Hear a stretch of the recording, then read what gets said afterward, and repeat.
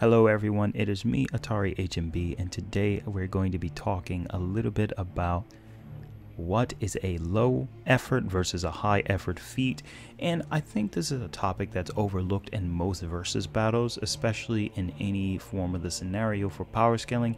But we're going to take a dive into it, and again, we're going to keep this a short and concise video, but let me just throw in a couple examples for you. So just because someone ranks in the same tiering system doesn't mean that that level of ability is consistent at all.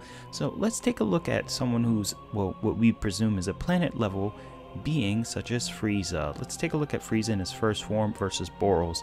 I think a lot of people get the notion that Boros can scale to final form Frieza, but you really need to pay attention that Boros is a planet buster, but the key is to all his energy. This means it's a high effort feat, but with Frieza it's a low effort feat because he was sitting in the chair by using a mere finger and not just destroying a planet which is obviously the size of Earth, but 10 times gravity. So that already shows that Frieza is orders of magnitude above Boros, as well as just being very casual. That's the term casual, which means it's easy for someone to do. Again, if you look at a character such as, let's say, one of the stronger characters in Marvel who can also destroy a universe, you don't really think they can beat someone like Super Saiyan God Goku, do you? Well, I would have to say that even if they were both, well, even let's lowball Super Saiyan God Goku, let's say if they were both universal, it still wouldn't be to the degree of Super Saiyan God Goku, who can literally throw out a punch. Where the narrator confirms to us as the audience, every punch had the equivalent of enough force to destroy the universe. It was just being cancelled out and properly key controlled. Why? Because of plot. Again, they do the same thing for DC and Marvel, so don't attack Dragon Ball. It's not the only show that does it, and so does Naruto and Bleach. But the point I'm trying to make here is, as you can see, Beerus and Goku literally are exchanging punches. Beerus even tells Goku, your punches got stronger five minutes ago than it is now. I mean, every chop, every knee, again, showing that they're very casual at destroying universes. So even if you fought them or put them up against someone who can, let's say, destroy 100 universes at the same time with just, a big attack, versus Goku, who could throw out hundreds of punches with the same level of strength casually, I understand it sounds stupid, and that's because it is, but that's Dragon Ball characters for you. They were never designed to be characters that made conventional sense and logic.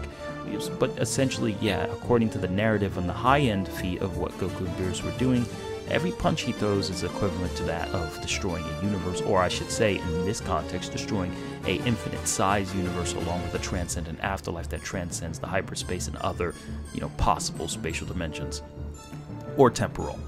But the main point I'm making is this: low effort versus high effort. What is it to take away from this video? So the main point is, you want to take away is understand that a low effort feat is generally more impressive than a high effort in more cases than one.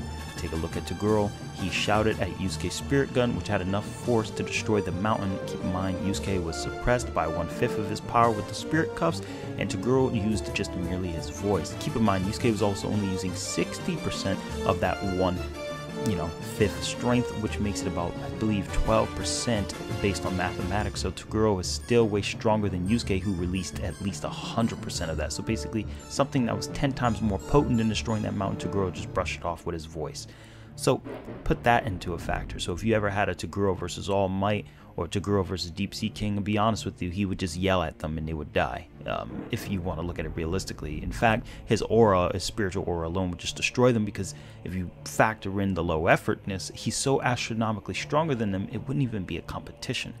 But I think that's it for this video. I think those were good enough examples to show you guys. Again, this is just a small video to just go over one of the more overlooked analysis and circumstances that most people don't see in any type of versus battle. And I think I'm just throwing one more for a treat. If I take someone like Chin Zhao or Luffy, who can beat Chin Zhao very casually in his Gear 2nd form, and then I compare him to, Esdef, who has a high effort feat, versus Luffy really having a medium or mid-low effort feat for destroying or splitting an ice continent, which scales to about the same yield as a storm in this context.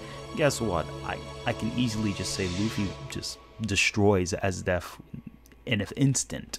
I mean, also factoring in his speed, but again, that's just an example. But again, I think that should be it for this video, for real this time. But thank you guys so much for watching. This has been ATARi HMB, and I am signing off.